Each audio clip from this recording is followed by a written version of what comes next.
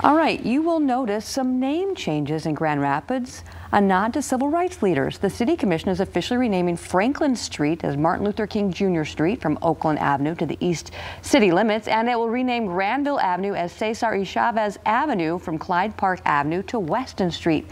The renaming will take effect on February 22nd of 2022.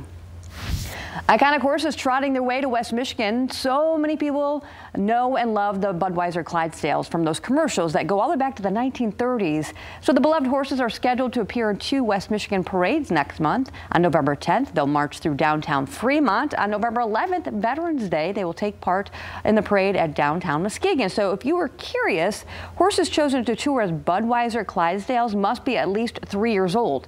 They have to stand approximately 6 feet at their shoulder, and they also have to have a gentle temperament as they meet millions of people each year. So kind of like gentle giants, basically. All right, a dirty car can be a scary thought for some of you. Something spectacular is coming to the Grand Rapids area this Halloween season, all for a good cause. Speedy Wash in Wyoming is going to transform their location into a haunted car wash on October 22nd and 23rd. The haunted wash will be open each night from 7 p.m. to 10 p.m. with car washes at $16. 15% of that money each night is going to be donated to Helen DeVos Children's Hospital.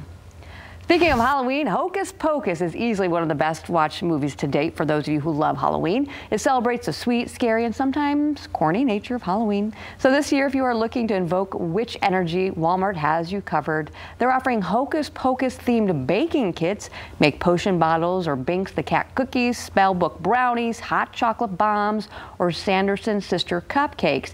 Each kit is available exclusively, again, at Walmart for $5.47 a piece. All right, we have a little guy at our house who loves to gobble down those chocolate treats right there. So if you need an excuse to satisfy your sweet tooth before Halloween, well, now you have one. Today is National M&M's Day. You can celebrate the day by simply enjoying the candy or with an M&M inspired bake sale or party offering such goodies as M&M brownies, cookies, and cupcakes. Some fun facts: production of the candy began all the way back in 1941 at a New Jersey factory. The slogan, "Melts in your mouth, not in your hands," was created 8 years later in 1949. And they're easy to eat in space. In fact, they're reportedly the most eaten chocolate by astronauts while in space.